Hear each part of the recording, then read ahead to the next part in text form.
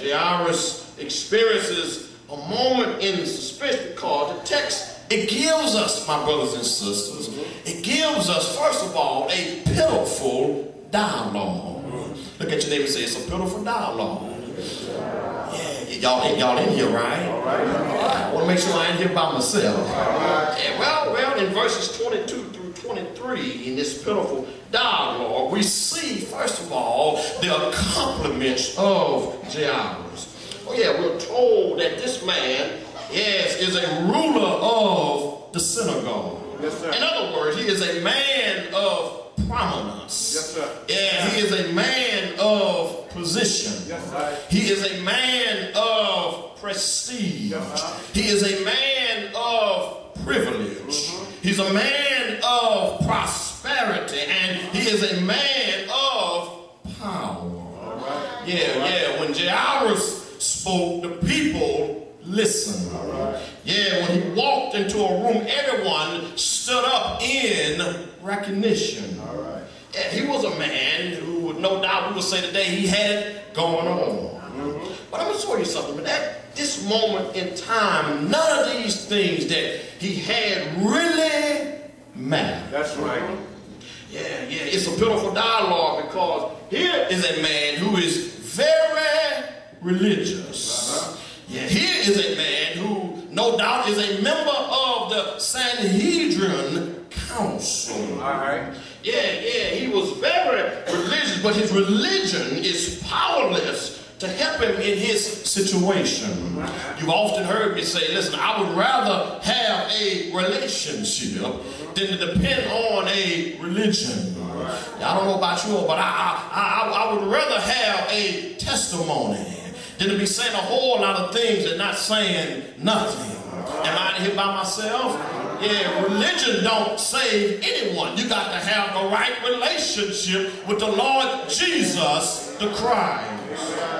Hear me when I tell you that sickness and death, it cares less about your status in society. Yeah, as a matter of fact, you know, when you study, those of us who have studied sociology, there is a thing that we study which is called the ladder of social stratification.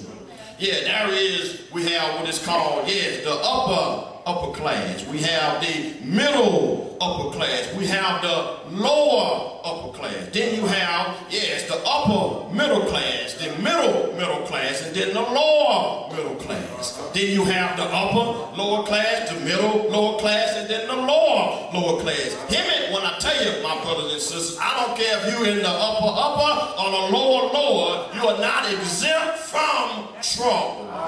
She has some help up in here. It's sickness and death and disease does not care who you are. I tell you all the time, these things are nothing but, equalizers. They put us all on equal terms. Yeah, I remember when Katrina hit down in Louisiana, that was some rich folk. They might have had money, but they were just like me. They could not get to their riches. The ATM was out of order and all that. Everybody was in line to get gas. Hear me when I tell you, these things does not care who you are. Well, listen, if these things don't care who you are, what about, good God Almighty, your soul and being right with the Master? The old folk would say, listen, if salvation was a thing you could buy, the rich would live and the poor would die. I'm glad it's not dependent upon my status in society.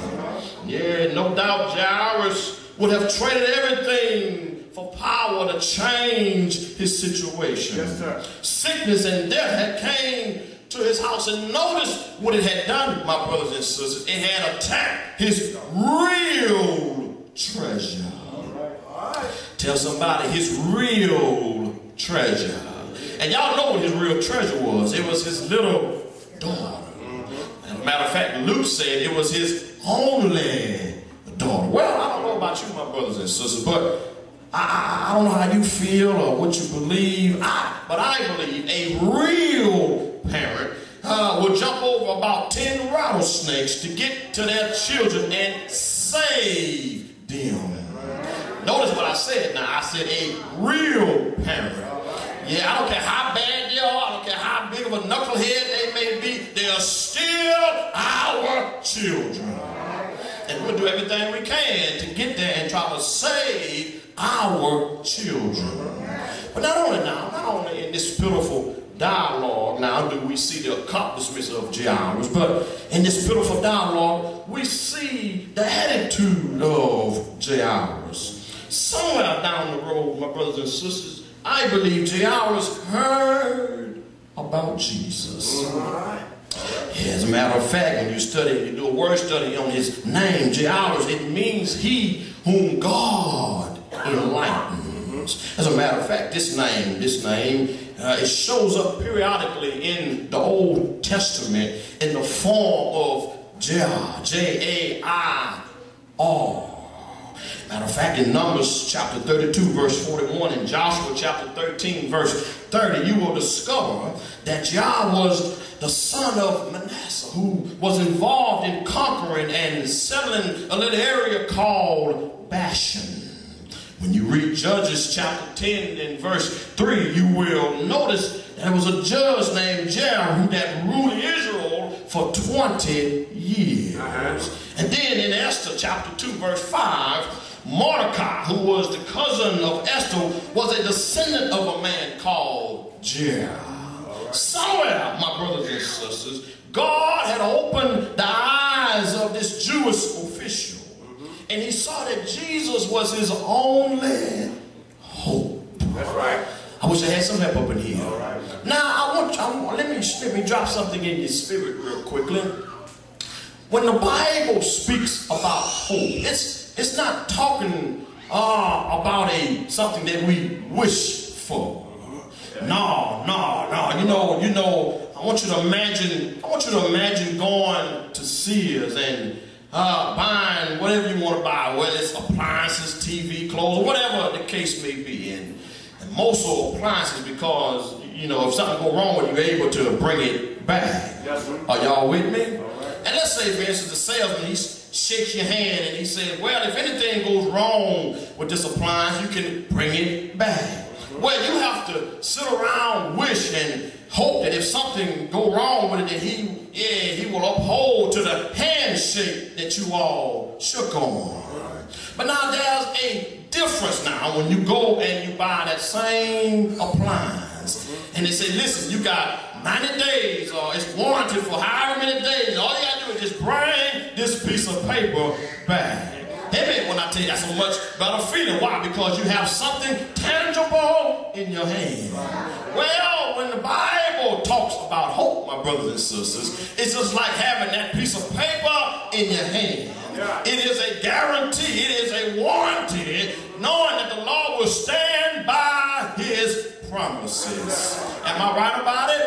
Yeah, that's why we sing the song. Listen, I'm standing on the promises of Christ Jesus, my Lord. How many of you know that God, he won't fail you? Do I have anybody that had ever tried him? Anybody that had ever called on him? You didn't know how you was going to make it, but you called upon the name of the Lord. Somebody said, listen, I've been calling on him. I'm still calling on him. I'm going to call on him in the future. Why? Because he never let me down. Why? Because I read somewhere in his word where he said, listen, I will never leave you, nor will I forsake you. But I will be with you to the ends of the world. Yeah. I believe somewhere he believed and he heard about Jesus. Well, now, when you're in a pitiful situation, my brothers and sisters, you need to be enlightened on who Jesus really is. And I often tell you all the time, listen, you can't go off of what mama tell you about. You should not go off of what grandma told you about. You need to know who the Lord is for your own self. Yeah, it's a personal thing.